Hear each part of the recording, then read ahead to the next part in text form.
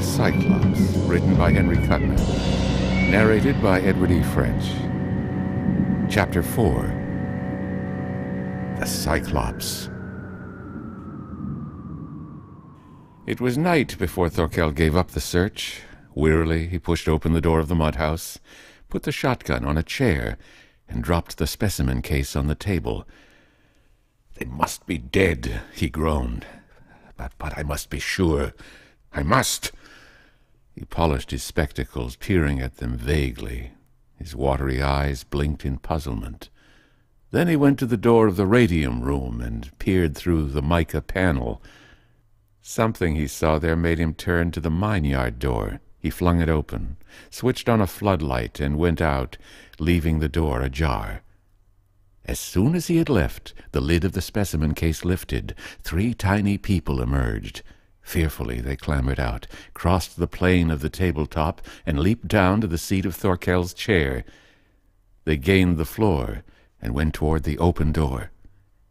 "He's busy with the windlass," Mary whispered. "Hurry!" Stockton halted suddenly. "Okay," he said, "but I've stopped running. You two go on. I'm going to stay and kill Thorkel. Somehow." The others stared at him. "But Bill," Mary gasped, "it's impossible. If we reach civilization—" Stockton laughed bitterly. "We've just been fooling ourselves all along. We can never reach civilization. If we launched a boat, we could never get ashore. We'd starve to death or crack up in the rapids. We're imprisoned here as surely as though we were in jail. We can't get away." "If we—" the girl began. Stockton cut her short. "It's no use. We can't live long enough in the forest. Only luck has saved us so far. If we were savages, Indians perhaps, but we're not. If we go out in the jungle again, it means death." "And if we stay here?" Baker asked. Stockton's smile was grim. "Thorkel will kill us, unless we murder him first." "All right, suppose we manage to kill Thorkel," Mary asked quietly. "What then?" "Then we live." Stockton nodded, a queer look in his eyes. "I know. The projector only works one way. We can't regain our normal size, ever, even if we were large enough to operate the machine. If we could rig up some windlass or lever, it wouldn't help. Thorkel is, I think, the only man in the world who could work out the formula for returning us to our normal size. There's not much chance of his doing that." Baker said slowly, "If we kill Thorkel, we'll have to remain like this? Forever?" "Yeah. And if we don't, he'll get us sooner or later." "Well?" "It's a hard choice," Mary whispered, "but at least we'd be alive." Baker nodded and pointed to where Thorkel's discarded gun lay across the chair. It was aimed at the scientist's cot. "By God," Stockton grunted, "that's it." Having come to a decision, the 3 acted quickly. They climbed the chair and, using books as props and the scissor blade as a lever, adjusted the shotgun. "Sight it at his pillow," Stockton told Baker, who was looking down the gun barrel. "Up a little. There. Right at his left ear." Mary was tying a piece of thread to the gun. "Can you cock it, Bill?" "Yeah." He was straining with the lever. "Okay." But despite Stockton's apparent assurance, he was feeling slightly sick. The choice was horrible: to die at Thorkel's hands, or else to remain in this world of littleness forever. "Thorkel's coming back!" There was panic in Mary's voice. The 3 scurried to cover. Stockton managed to capture the thread's dangling end and ran with it around a box, out of sight. Mary and Baker found shelter beside him. The scientist's shadow fell across the threshold. He entered, yawning wearily.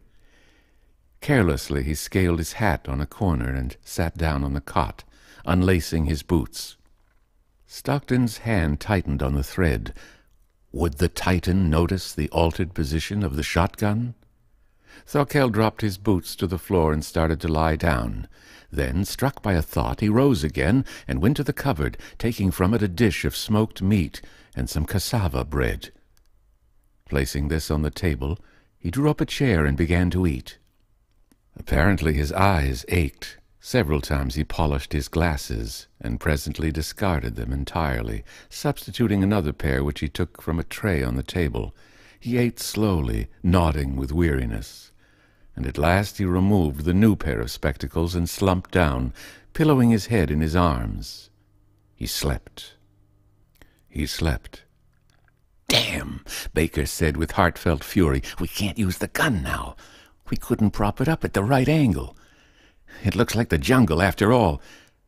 Unless maybe we can use a knife on him." Stockton looked speculatively at the scissor blade. "Wouldn't be sure enough. We've got to kill him, not disable him." "Disable him. That's it," Mary said suddenly. "Bill, he's blind without his glasses." The three stared at each other, new hope springing to life within them. "That's it," Stockton approved. "We can hide them, and bargain with him, perhaps." "We must be quiet," Mary warned. But Thorkel slept heavily. He did not stir when the little people climbed up to the table and, one by one, handed down the spectacles till they could be thrust out of sight through a hole in the floor. "That's the last pair," Mary said with satisfaction, peering down into the depths. "He won't find them in a hurry." "The last but one," Baker denied. "Bill," he stopped. Stockton was gone. They saw him back on the tabletop, tiptoeing toward the sleeping Thorkel. He skirted the specimen box and approached the spectacles, gripped in the scientist's huge hand. Gingerly he attempted to disengage them. Thorkel stirred. He mumbled something, and his head lifted, slow with sleep. Fear tightened Stockton's throat. On impulse he jerked the spectacles from Thorkel's hand and fled behind the specimen box. Blinking, Thorkel felt around for the glasses. His pale eyes stared unseeingly. There was a little thud. Stockton, crouching at the table edge, saw the spectacles hit the floor without breaking. He did not see Thorkel rise and fumble toward the specimen box. Mary's voice was ice-shrill. "Jump, Bill, jump!"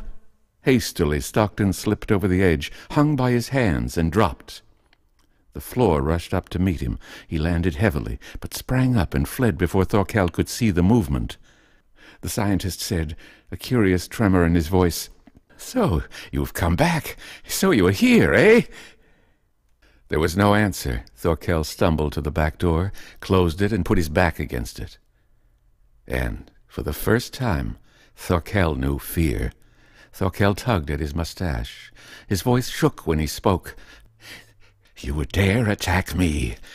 Well, that is a mistake. You are shut up in this room, and I will find you." He whirled at a fancied movement or sound, glaring blindly, swinging his bald head from side to side with a slow, jerky motion. "I will find you." Stockton pulled Mary back farther into the place of concealment behind a crate. "He's crazy with fear." "Keep quiet." Thorkel began to stumble around the room, kicking aside apparatus, boxes, clothing. He fell, and when he rose there was blood trickling from the corner of his mouth. His hand closed on the shotgun. He snatched it up and stood silent, waiting. Without warning, Thorkel flung up the gun and fired. The crashing echoes filled the room. Stockton peered out, saw that there was a gaping, splintered hole in the bottom of the back door. Thorkel waited. Then a grim smile twisted his lips. He felt his way to the table and sought for the tray of extra glasses. His hand encountered nothing. The room was utterly still. "Then this is war?" Thorkel asked slowly. With a sudden furious motion he broke down the shotgun and gripped the barrel, holding it like a club. He dropped to his hands and knees and felt beneath the table. Slowly he advanced. In a moment Stockton realized he would find the glasses where they lay. Stockton's sandaled feet made no sound as he raced forward. Before Thorkel could react, the geologist had sprung beneath his nose, snatched up the glasses, and smashed them against the table leg. Thorkel swung viciously with the gun barrel. Stockton, perforce, dropped the glasses and fled. The huge metal club missed him by inches. He vanished into the shadows. Crouching in their hiding places, the three little people stared, frozen as the tightened form of Thorkel rose above the table edge. He was donning his glasses. One lens was splintered and useless. Blood-stained, dirt-smeared and terrible, the giant towered there. His voice rose in a shout of laughter. "Now," he roared, "now you can call me Cyclops." Swiftly he strode forward. With methodical haste he began to search the room, overturning boxes, flinging the cot aside to examine some cases beneath it.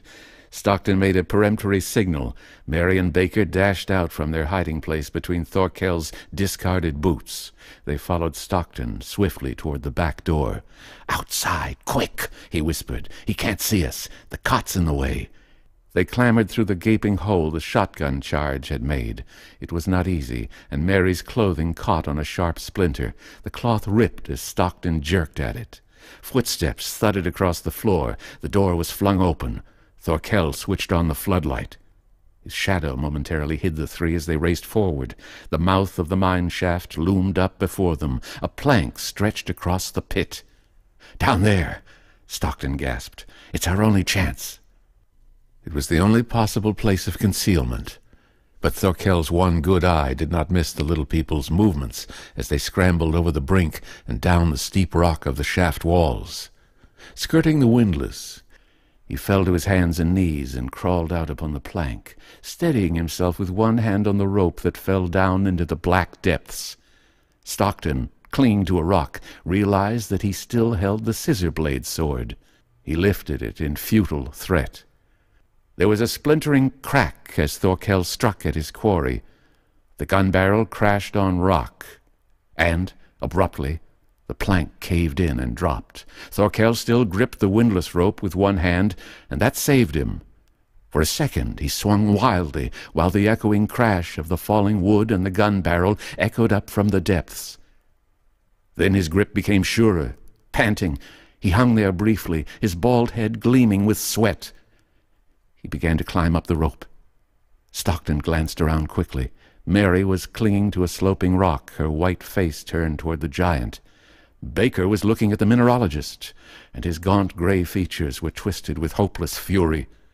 Stockton made a quick gesture, pointed to his sword, and began to swarm back up to the surface. Instantly, Baker caught his meaning. If the rope to which Thorkell clung could be cut...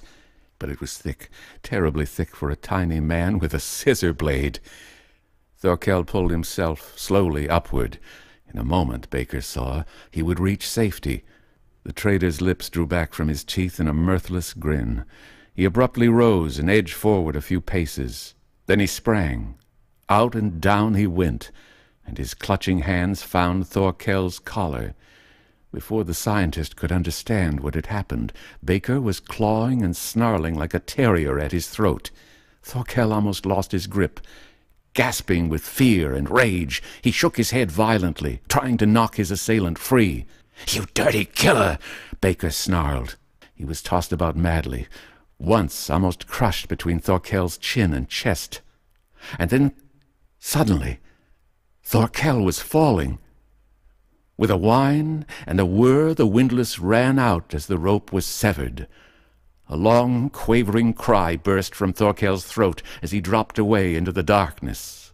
Higher and higher it rose, and ended. Stockton ran to the brink and peered over. Mary was clambering weakly up toward him, and, behind her, was Baker. Bill was standing beside an upright book, a curious expression on his face. He looked around vaguely. "The machine," he told Mary. "Can you work it?" Mary was poring over Thorkell's notebooks. She said despondently, "It's no good, Bill. The device is only a condenser. It can't bring people back to normal size.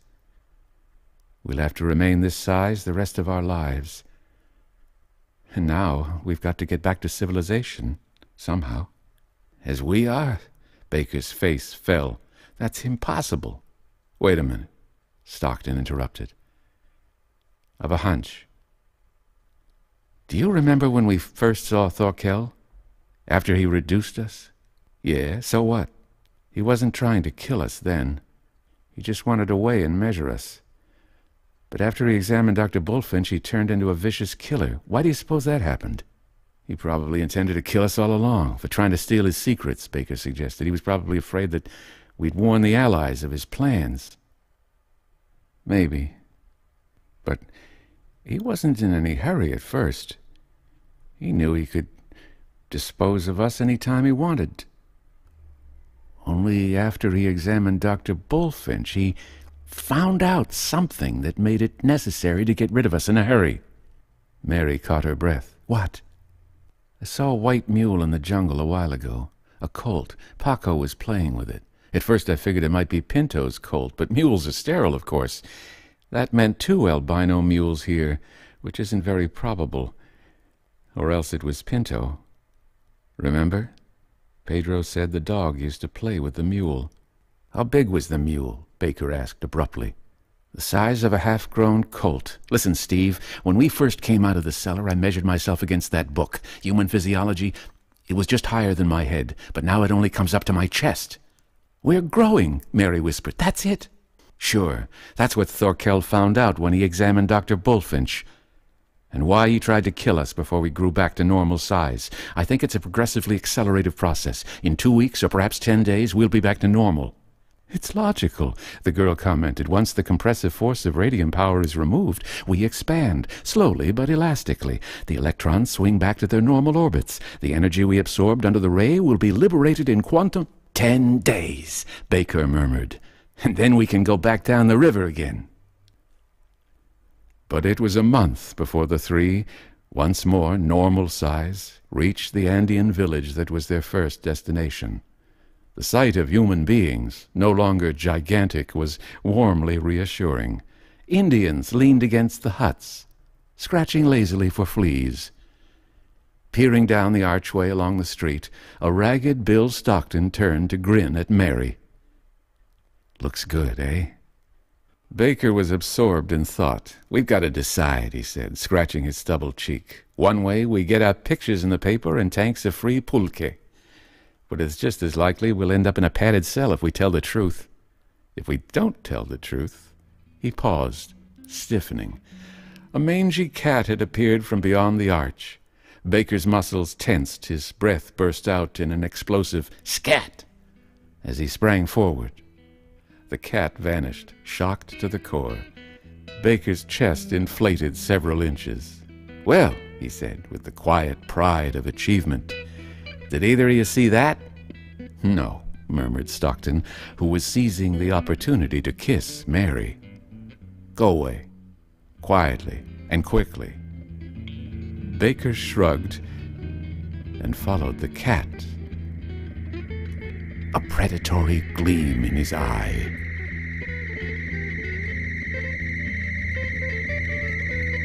The end.